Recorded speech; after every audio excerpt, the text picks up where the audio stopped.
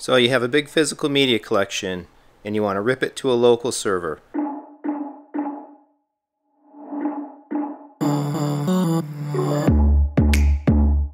So as much as I give kudos to Kaleidoscape, I talk about streaming and using my Apple TVs, and I have a very large iTunes library and all that sort of thing.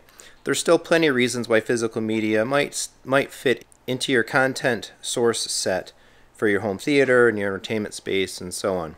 As great as Kaleidoscape is, the store isn't infinite. Not everything is there.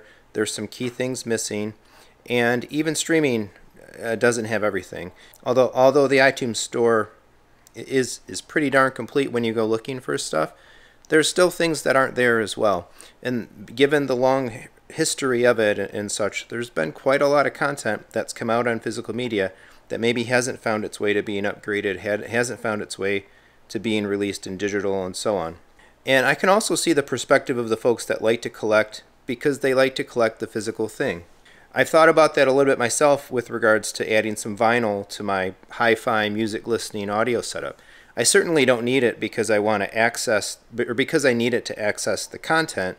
I can just pull pretty much any song, album, or whatever that I would want to play up on Apple Music. But there's just something tactile, nice, and so on, deliberate, right, that goes with having that physical thing, having it on your shelf, having it around you, having it in the environment, and going a little bit further, I guess you could say, than just the digital realm. Case in point, this is the Showa era Godzilla collection that came out on physical media. Can you get that on Kaleidoscape? No, they don't have it. They don't have Criterion. Can you buy these movies on Apple iTunes? Mostly. They did actually release the mastered versions of these to Apple TV, but I don't believe they all have the special features. And some of the movies in this set, like the Godzilla vs. King Kong specifically, I believe aren't available on iTunes. There's 15 movies in this set. Not all 15 of those films are still on iTunes. And this collection is just stellar. This is a coffee table book, right? That also happens to hold the discs. But I don't want to flip those discs. I don't want to put those discs in a player. If I'm going to have that content available to me, I'm used to a Kaleidoscape experience. I'm used to an iTunes experience. Any amount of physical media that I would like to do, I would like to have it ready to play, ready to pull up, ripped and available in this type of quality. And that's the other actually reason that I've been considering, or I'm in the process of maybe adding a little bit of physical media back into my content set. Since I redid the theater space and I'm kind of upgrading spaces around the house, my default methodology has been to watch on Kaleidoscape first as priority, assuming it was available. And if it wasn't available, just accept the iTunes copy, just accept the streaming copy. But I kind of don't want to do that anymore. I put a lot more money into my home theater, upgraded a lot, and even in the living room here, I have some plans to step this system up too. If I can avoid it, yeah, it's nice, it's simple, it's easy, and whatnot.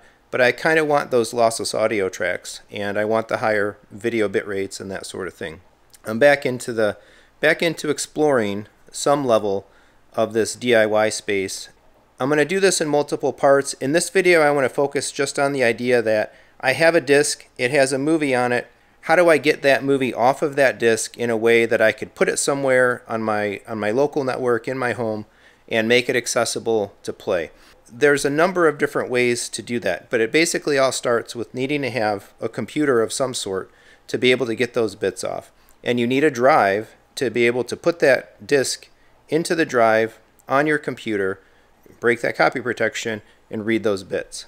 And so right here in step one, phase one, is where things already start to go off the rails a little bit for how complex and hassle-ridden this whole kind of process is. Can you go to Best Buy? Can you buy a drive off the shelf, bring it home, plug it into a computer, and rip a disc with the right software? Not really. Can you go to Amazon.com and just freely buy a drive without much care or attention, paying much attention to what you're actually buying, get it delivered to you from Prime in a day or 2 days, plug it in and rip some discs? Not really. So the reality is the drive makers, the content owners, and all of those folks have been wise to people doing this for a long time. And so newer drives have newer versions of firmware that don't allow the same type of disk access and such for reading and encryption breaking and all that sort of thing. So if you want to take content off of a commercial Blu-ray 4K Blu-ray and HD Blu-ray, you need to have the right kind of drive, you need to have the right firmware loaded on it in conjunction with using the software that you're actually going to use to read the bits. I just acquired this recently. Again, did I buy this off Amazon? Did I just drive up to Best Buy and grab it? No. I hopped on forums for popular ripping software and found basically that there's some enterprising individuals out there selling firmware rolled back drives of the right type and the right kinds for reliably being able to work with the software that people use today to rip their discs. This was $170 shipped. Of course, the person providing the service, doing the firmware loading and all of that sort of thing, is taking a little bit of profit. I think the drive itself or the enclosure might have been about $50 less than that, so they're not really gouging it too bad. They're taking, I think, a reasonable amount of money to perform a service which is flashing this drive. If you want to flash this drive yourself, well, get your drive, get on the forums, or develop some Windows and Linux command line experience if you don't have it, and go through the process of trying to find, download, execute the firmware upgrade, and load that firmware yourself. But suffice it to say, again, you're not just grabbing any old drive from any old store, putting discs in them and ripping them. Not anymore. You also need to pay a little bit of attention to the fact that some drives are specifically 4K. Some drives are not, but they're UHD friendly because they can read the BDXL format, and on and on and on. Right away, again, step one, before you even get started with the idea of wanting to get something off of a disc, know that you're going to have to put in a little bit of effort, you're going to have to put in a little bit of research time to make sure that you're getting the right hardware to be able to get those bits off your discs. So in this case, this is an external, but again, with the right software, it will decrypt and allow for ripping of the bits from a 4K Blu-ray disc. So step one, get your drive. Step two, you kind of need to figure out how exactly do you want to rip. A Blu-ray disc, a commercially mastered Blu-ray disc, of course, has a whole bunch of content on that disc, a whole bunch of stuff. It has warnings and trailers, and it has the movie in a bunch of different languages. It has all the subtitles that go with that movie. It might have special features. It has the menu system, the menu structure, artwork, and so on that goes with that. And you really up front need to decide for yourself, what do you want when you play that movie? Do you want the experience of the entirety of the disc as it was with the menus and having to go through the trailers and all the forced things to get in and out of a piece of content? Or do you want to try to just get the movie componentry and the bits and pieces of the movie out, the main video stream, the audio streams that you care about, and of course the relevant subtitles? There's a couple of different ways to accomplish all of that. A full disc can be ripped into what's called an ISO. That means you get one file for the entirety of the disc, but you, of course, downstream, you're going to need to make sure that you have the right software to rip an ISO, and you're going to have the right playback device and so on to be able to play that ISO. If you don't rip the full disc to an ISO, you have a choice to rip it to a folder structure, what we call like a BDMV folder structure. It's the same stuff, just instead of being kind of like compressed and structured into a single file, you're basically taking a decrypted copy of all of the files as they are structured into the file system of the disk itself. Two ways to get the entirety of the disk, all of the original content, to be able to play with the menus, access all those special features and so on, and be able to rip in a fairly simpler manner. Now, if you want just the movie, prepare to do some work. And there's a lot of pitfalls with deciding that you just want to get the movie off the disk. In some cases, or in many cases, I would actually say. First, you got to further decide, well, what format do I want to put that movie in? I would recommend that you jettison any other type of file format out of your mind if you are going to do just a main video, main movie rip, and just focus on MKV. Yeah, you can do M2TS and you can do MP4s, but MKV will hold pretty much everything that could come off of a disc. You're going to get chapters, you're going to get other benefits, Dolby Vision included now, choosing to use MKV as your format.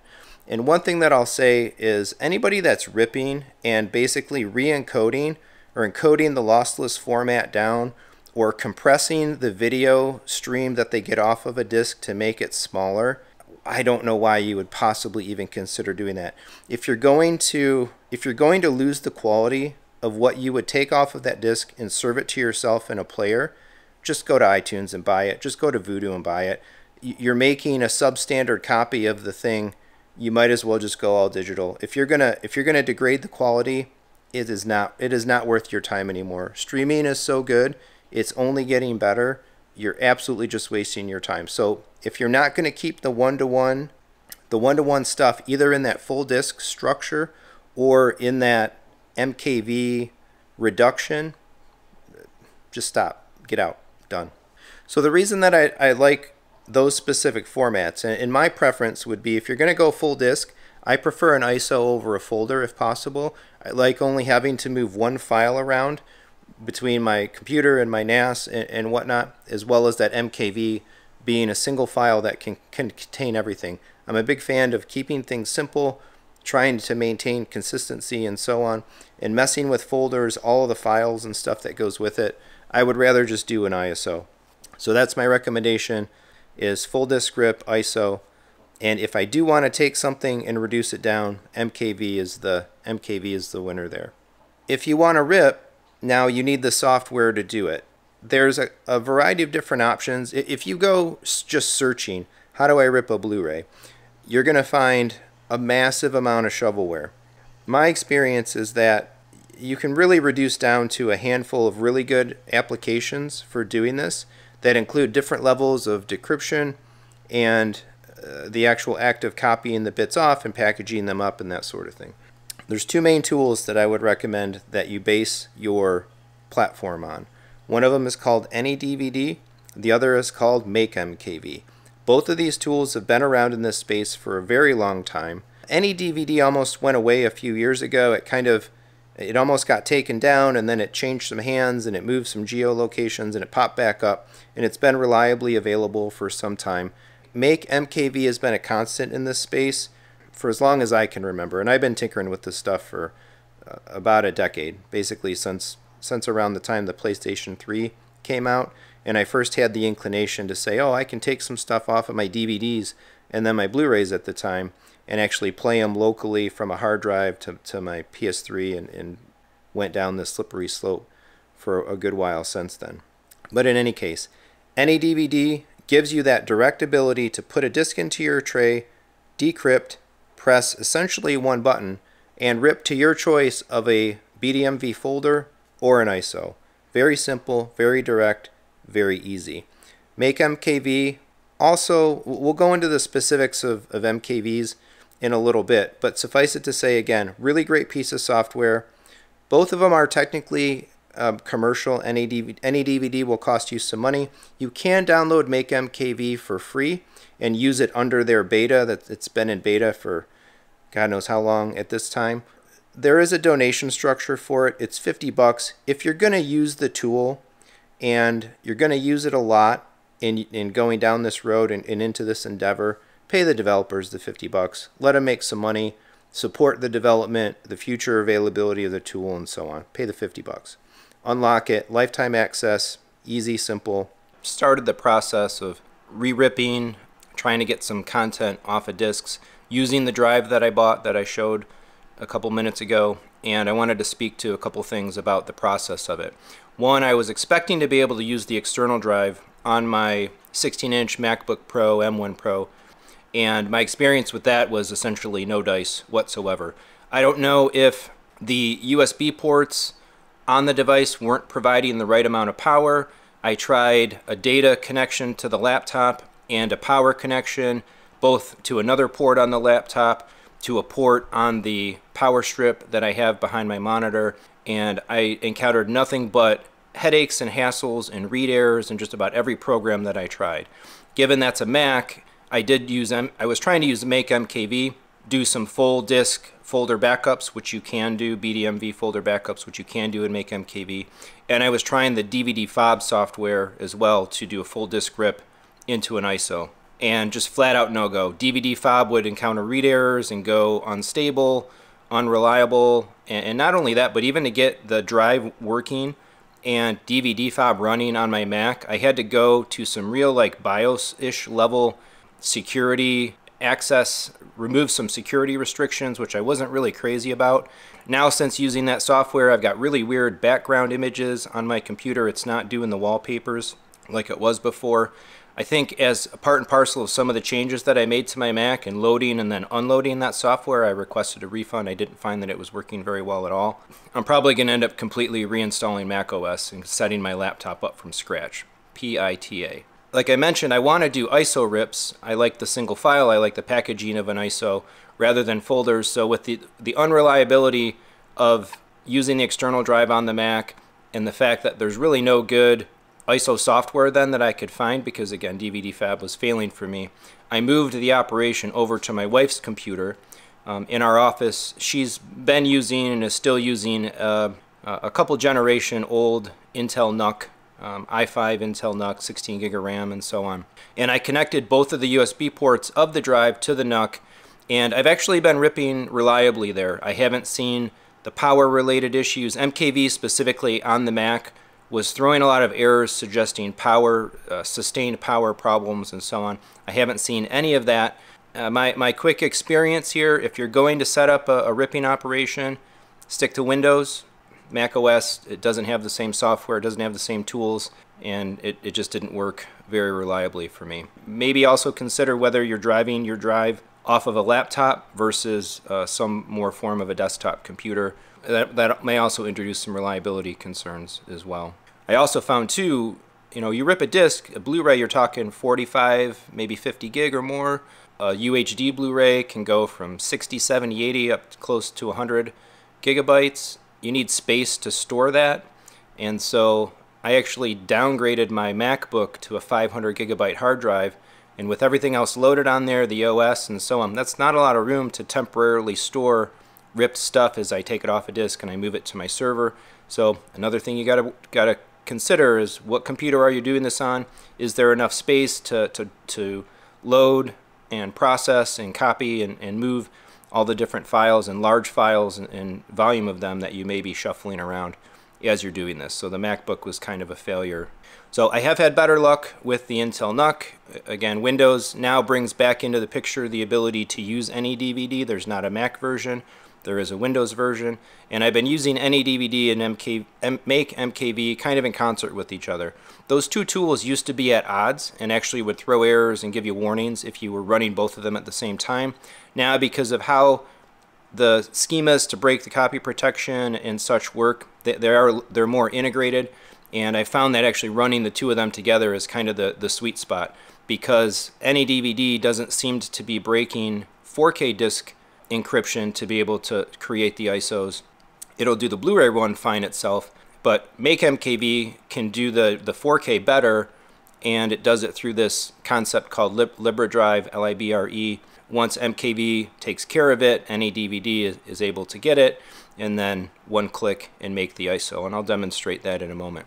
But one other thing that I wanted to call attention to as you start this process is just the prolific quantity of disk read errors that you're going to expect as you do this. Don't expect to simply just take a disk, depending on how it was handled, where it came from or whatever, put it in a drive, click that button, and walk away and come back in an hour or so, because it takes a good hour to rip a disk, and you're going to always have your file.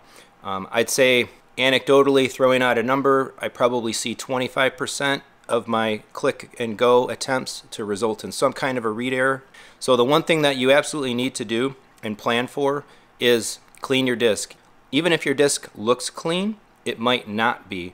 And so I've got some cloths in there, do a little and wipe them off, other types of cleaners and so on. You want to make sure that that disk is clean and debris is as clean and debris free as possible. Blow it off lightly, get any fibers or lint and such off of there.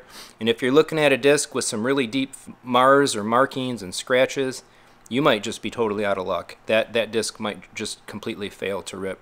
And it's a pain, because sometimes when the disk read errors happen, you're going to hear that thing spinning and grinding, and it's going to go on for minutes. Sometimes it's able to recover, a lot of times it's not. Most of the time, AnyDVD will throw an error, a read error, and you'll be able to abort the process, delete the file, eject it, and everything's still stable to go on to your next disk, or potentially re-clean that disk and try again. I've had a number of times already where a disk failed, cleaned it, failed again, cleaned it again, a little more deeper, or whatnot, and magically the third time was the charm or whatnot. So if you're getting a read error, you can clean and try again. It's always a strategy. If you're getting several of the same read errors in a row, that disc is probably done. You're out of luck. It's just not going to rip. Again, even pristine looking discs might not always work, especially when you're talking about 4K discs. There's so much data packed onto a 4K disc that the data density is just, it's so tight, and it doesn't take much for something to get in the way of reading the disc reliably. And even a brand new disc out of a freshly sealed packaging should still get wiped off and cleaned, and do your best to absolutely protect the bottom of your discs. All right, so here we are at my wife's computing station. Spoiler alert, I keep my desk a lot cleaner than she does. Here I've got a 4K disc. This is Ready Player One. You can kind of see I've given it a wipe off. I've cleaned it up. I've got my drive there. It's an LG drive and sold as a Buffalo drive. There's the NUC. The other attachment there is a USB hub that her keyboard and such is attached to. Let me tell you, she's ecstatic about me using her setup for this and having discs spinning and making noise and all that sort of thing. So I've got any DVD loaded up here, ready to run, and I've got MakeMKV running. So this is how basically I do it. Like I mentioned, you kind of keep both tools running, and they'll work together to take care of making the disc available to get the stuff off. So I'm going to eject my tray. This is a thin external, not a full-size external, so it's not a slot loader, but it is a thin tray. So I've got, this is actually Ready Player One. I'm interested to check this out off of the disc and kind of compare and contrast to the Kaleidoscape version. So there, I've pushed that in. We can hear it starting to spin up. Still waiting. As soon as it starts to engage here, we'll see some action on screen. There we go. Any DVD is scanning the disc. The disc you have inserted will be available shortly. Please wait. This whole operation might take 20 seconds, 45 seconds. Okay, that was actually pretty quick. So we take a look at what we got here. A summary using the Buffalo optical drive. Gives us a size, a volume label, AACS protection level. And then notice we see here, disk supports bus encryption, disk wants bus encryption. Bus encryption disabled by MakeMKV Libre drive. Failed to send host key, removed copy protection, etc. And so this is where MakeMKV and any DVD work together. And via this Libre drive connection, I don't know the particulars on how it's working in the background, but this is the key to 4K disk access. So now it's ready. I have any DVD configured to pop up this status window. As I mentioned, any DVD gives you the ability to rip both to an ISO or a folder. That's what any DVD does. In this case, I'm choosing to rip to an ISO. I'm going to rip to the local drive first, and then I will copy it to my NAS later. I do not recommend that you rip directly to your NAS, because then you're adding the network link, the data link of the network, between the bits coming off the drive and the bits being written locally. You're much more stable, I found, if you rip to the local drive and then copy later. And so we'll get into the particulars of MakeMKV later, but I just want to show here, essentially we would click copy disk, the process would start. It takes about an hour, maybe a little bit more for a larger 4K disc. In best case scenario, you come back, your ISO's sitting there. Not always, but that's the best case. All right, one more example of this. This is Studio Ghibli movie, Spirited Away. Go ahead and close that. This is a regular Blu-ray, and we're gonna see kind of similar steps here. Any DVD is scanning the disc. A lot of times a regular Blu-ray will go a little faster than a 4K. And actually, I should probably point out the reason that Ready Player One kind of decrypted and was made available so fast is because I had already actually put it in. And I think some of the keys and the details are cached in these programs. So the next time you put the same disc in, it's a bit faster. So here we go, video Blu-ray, Spirited Away, AACS protected, version 63, removed protection. Notice there's no mention of the Libre drive. It still shows up here in MakeMKV, but it's not necessary for these two programs to work in concert when you're talking about just a regular Blu-ray. So I'm going to dismiss this, come up here and copy disk. You can hear it spinning up. Drive light is blinking. It'll take a minute to kind of stabilize, and there we are, reading about 10 megabytes per second. Time remaining 117. These aren't always accurate. It might take longer. If it trips up on something and it needs to spin for a while, obviously it's going to take longer. If it's really able to fly, it could take less. Most progress meters and timers in software actions and whatnot today are really approximations, so plan a good hour for any given disk. So when this finishes, I'll have an ISO file, one single file for this disk sitting on the hard drive of the computer, and then I would go forward to copy that to my NAS and process metadata. So this one's getting a little long already. I think I'm going to stop it here, and I'm going to follow up with the next video being totally focused on operation of MakeMKV and looking at a variety of different types of disks with different types of mastering, movies and TV shows, and talking about a lot of the pitfalls that you encounter if you really want to go down the road of making MKVs versus potentially just going the ISO route and so on. So I guess the getting the bits off of the disk piece of this series is going to be 2 videos, and then from there we'll move into how do you store it, setting up your actual server and operating an actual server to serve your media, and then onward into playback, so on. So if you have questions, please leave them in the comments. Let me know what you think. Please like and subscribe, and as always, thanks for watching.